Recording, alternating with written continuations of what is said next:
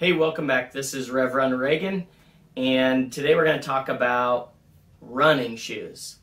And we are all in on Vibram FiveFingers. I've been running with Vibrams for almost 10 years now. I have run in a ton of different models, and I want to talk about specifically road running today and what are the best ones, in my opinion, to run on the roads. And what are some of the positives and negatives of many of the different models that they've had. Now, I'm missing a couple because I've had some that I've run through so much that I no longer have them. And so we'll talk about a couple that I don't have to show you. But I love running in Vibrams. When I first got my first pair, I saw that it was something you could run in. I went out and I thought, great. And took seriously the idea of landing on the ball of my foot rather than on the heel, and took off for a run. And what I didn't take seriously was the take it easy part, the take it slowly and don't transition too quickly. So I went out for a run. I was careful to run landing on the ball of my foot and bring the heel down afterwards. Went out and ran 3 miles and felt the best I had ever felt running. And then I went home and I sat down for a little while. And the next time I got up, I had knots in my calves like the size of my fist. And they lasted for about a week. And so when they talk about transitioning to running minimally, I love that Vibram includes information about that in every pair that they sell. It's also on their website. There's all sorts of YouTube videos. All that stuff's helpful because I believe in that. I believe in running that way, and running, landing on the ball of your foot and bringing your heel down rather than heel striking. I believe in shortening up your steps and keeping your feet underneath you, your legs underneath you as you run. But it is a transition, and if you've been running other ways until then, you really do have to take it easy. I was lucky that I didn't get injured. I just got knots in my calves, and they eventually went away, and I worked my way into running in them full time. Now, when I started running with Vibrams, the furthest I had ever run was 3 or 4 miles. My history then is that I took on a half marathon training just to see what would happen if I could do it, and celebrated every mile that I added on my weekly training plan, and then ran my first half marathon. After that, I was really not interested in going any further until a pastor friend of mine was running a marathon. And I was like, well, if he can do it, I can do it. I'm a little competitive. So the next year, I ran 2 marathons in my Vibram FiveFingers. And I ran those in a version of these KMD, or what they used to be called komodosports, and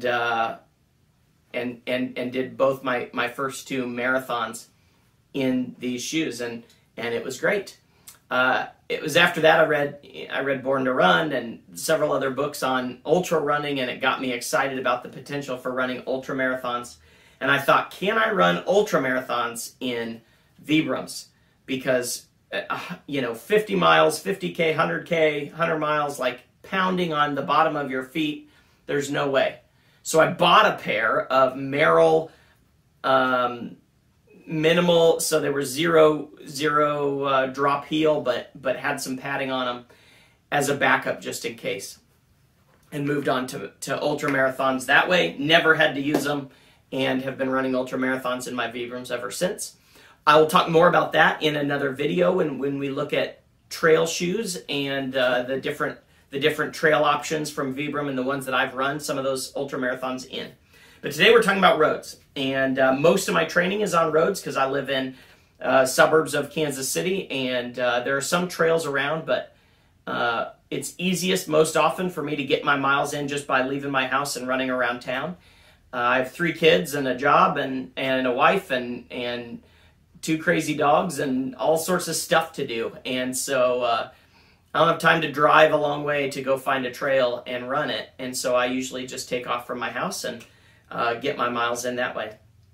So let's talk about running roads in Vibrams. The key is how you run. We don't heel strike, but but are careful about our running form. And then your feet will do very well with really any of the models of active Vibrams that you would want to wear. So I'm going to start with the oldest that I have and kind of work my way forward. The oldest I have are the original KSOs. These are not the original Vibrams. They had classics before that, or whatever they called them. But these are maybe my second pair of Vibrams. My first were Bikilas, which are a running shoe, and that's what I did primarily a lot of my running in originally. They are no longer with us, so those Bikilas have moved on to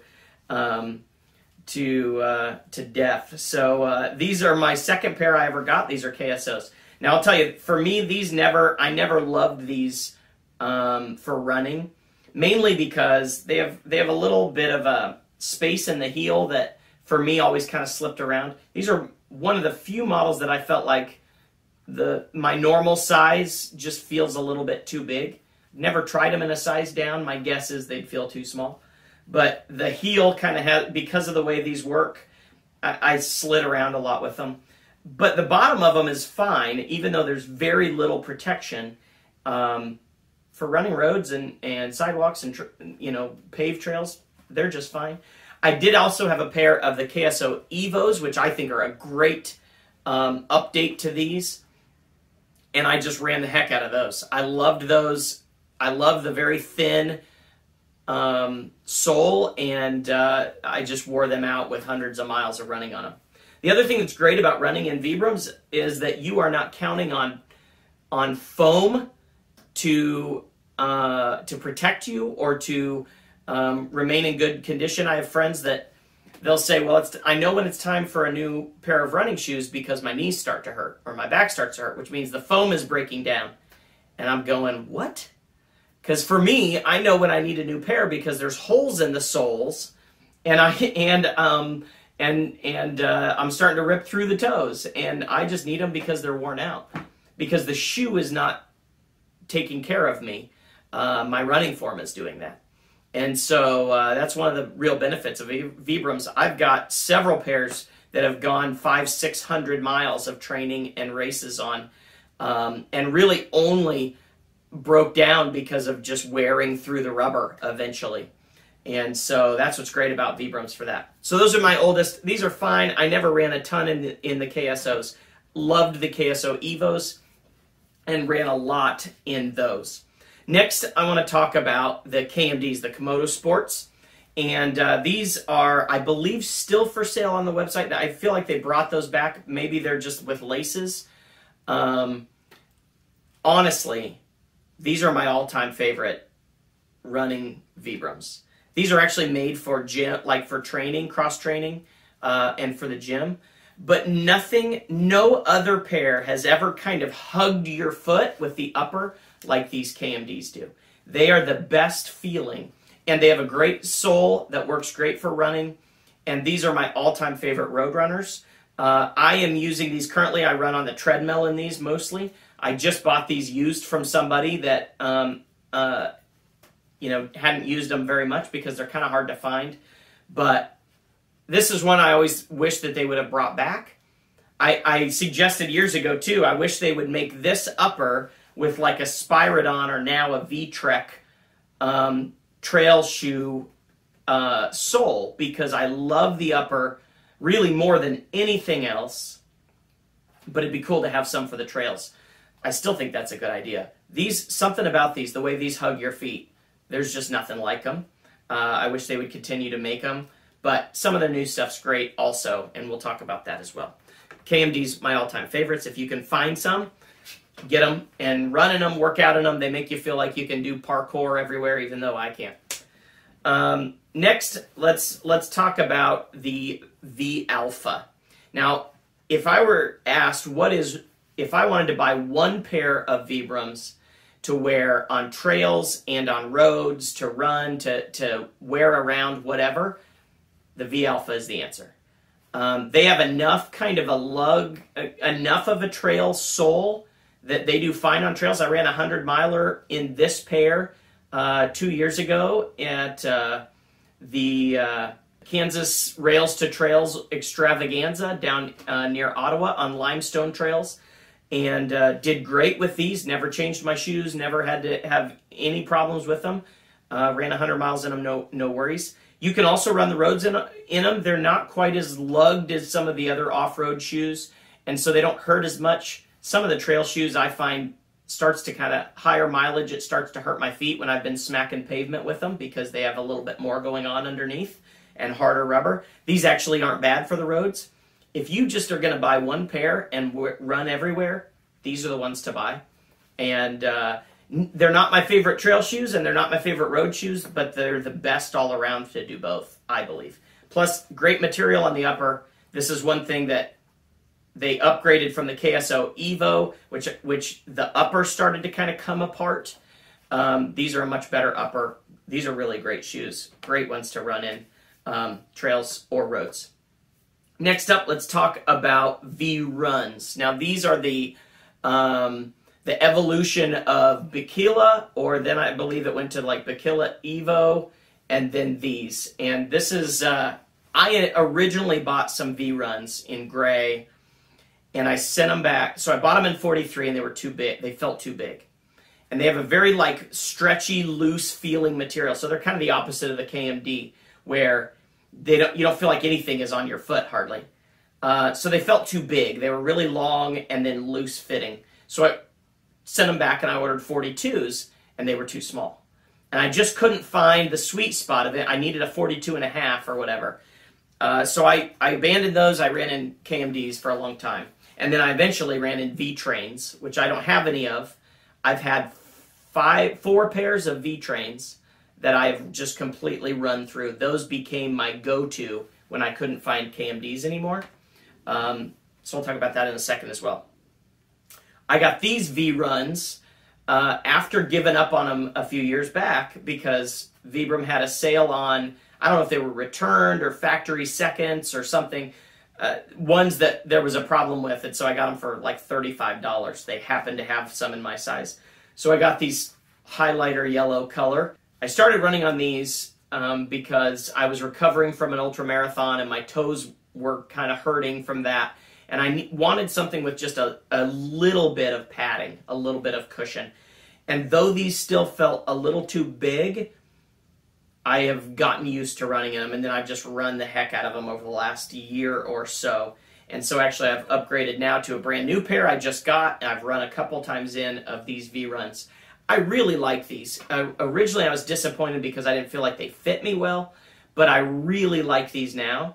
And so I think these are great for roads. I think these are great for higher mileage roads because they do have just a bit of cushion compared to like a KMD or a V-Train. And so I think these are great for longer road runs.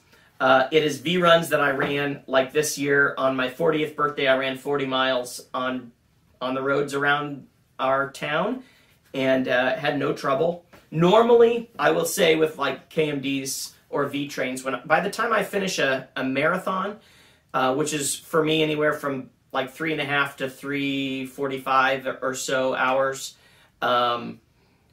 my feet hurt pretty good. I think they hurt at the end of a marathon more than they hurt at the end of a 100-mile ultra, because I'm on pavement and because I'm running faster. It's definitely noticeable. I would say V-Runs give you just enough padding, just enough of a cushion that really helps a lot on long runs on pavement. So I think those are really nice as well. Finally, I'll get to these. These are the V-Train 2s. And I told you I've had like 4 pairs of V-Trains. They're the evolution of the KMD. There's a little more going on here that I don't love. Like you see a little bit of an arch support, and it's not really support, but it hugs your arch a little more. They're a little thicker of a sole, so they're a little less flexible, I feel like, than the KMD. And that's true of the V-Train as well as the V-Train 2.0. But they feel great. They've been great for me on roads as well. I also wear these to, play dodgeball with our youth at church and that kind of stuff, and they are really nice for that. But you do have to be prepared that it is a little more stiff of a sole. And so some people really don't like that. I'm not super concerned about that. And they do give you a little protection, but no padding, just protection. And so those are a nice pair as well. This is also the same kind I got my son last year as a 7th grader when he was beginning his first season of track at middle school. And he loves running in his. Unfortunately, COVID led to track being canceled after a week of practice. But he loves those V-Train 2.0s as well and he runs in those with me a lot of the time. Those are my road running ones. So if you're going to ask me, first of all, if you want one pair to rule them all, get V-Alphas. You can run trails, you can run roads. If you want to run roads and you want to ask my very favorite road runners, KMDs, again, they may have some lace version, the LS version on their website. Otherwise, you're looking for buying them from somebody used or something like I have. Those are my all-time favorites on the road. If you're looking for the newest version of something like that, I really do like the V-Train 2.0 and the V-Train. Those are awesome. If you're going to go far, if you're really going to run, marathons or beyond, I do encourage you to go after the V-Run. Hopefully you can find sizing that works for you a little better than I do. But even with them being a little big, these work great for running roads. And for me, long distances, they give me just that little bit of cushion that I need to get through it all. I love running in my Vibrams. That's what keeps me going. And I wear all the casual ones, and I wear them every day and all the time. But when it comes down to it, it is running in these that has made me feel like they are a game changer. So I encourage you to give it a shot. You may be the only one at your race that wears them. You may find some people running in them as well, and there is almost like a kinship when you see somebody else running in Vibrams, and so that's always a good time. But I encourage you to check out the road running options that are out there. Give it a shot. Take your time. Get on the road, and I think you'll love them. All right, those are my road runners. If you have any questions, if you want to tell me what your favorite ones are for the road, get in the comments and let's talk about what's going on with running in Vibrams. Also want to invite you to like, subscribe, do all this stuff that everybody tells you to do on videos. I want to be able to keep sharing some of my thoughts on Vibrams to as many as we can going forward. 'Cause I will run 100 miles.